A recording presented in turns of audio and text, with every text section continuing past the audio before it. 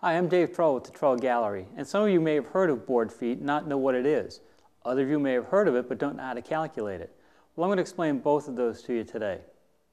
A lot of people say, well, what is board feet used for anyways? If you think of plywood, you buy plywood by the sheet, you buy 2x4s by the length, but if you're going to buy lumber to make furniture or things of that nature, you have to buy it in the board foot or by the board foot.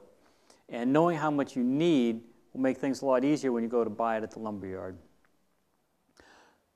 First thing you need to know are the dimensions of your stock: the length, the width, and the thickness. And those are the three numbers that will determine your board feet.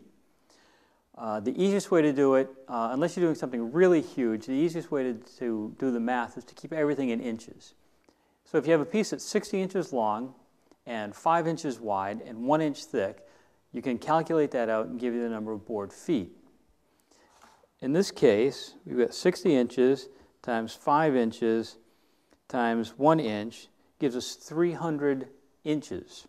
We're going to divide that by 144. Basically what we're doing is taking that 300 inch feet, converting it to board feet. So we're going to divide the 300 by the 144, and that's going to give us just over 2 board feet. One thing you have to keep in mind is you have to plan for more than you need, and kind of an industry standard is to add 15%.